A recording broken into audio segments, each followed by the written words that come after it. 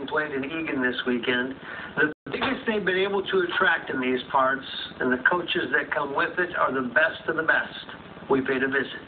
It is a spectacle to see some of the top high school talent from around the country in one facility. Yes, they come to play basketball, and they're playing in front of a live fan base. The basketball junkies are definitely here. We have been packed to the gill since Friday night. We must have had 2,500 to 3,000 people in here. Every big-name coach in the country has been here. That's the eye-popping part. The coaches you see on TV, from Krzyzewski to Boeheim to Izzo to many more. They refrain from talking to the media because of NCAA rules, but they are here, watching intently. We don't get that very often here in the Twin Cities, and to see that, it's a star-studded event with star-studded coaches. You see them on TV, then you see them up close and personal. And many are catching a glimpse of Apple Valley's Tyus Jones of the Howard Pulley Panthers.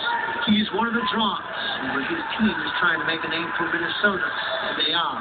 That's what Minnesota kids are getting on the map too, and so Minnesota kids are getting better and better because they're able to play against this competition. Expands their game and brings Minnesota basketball even higher, so it's fun. Yes, a whole lot of high-level basketball under one roof in Minnesota.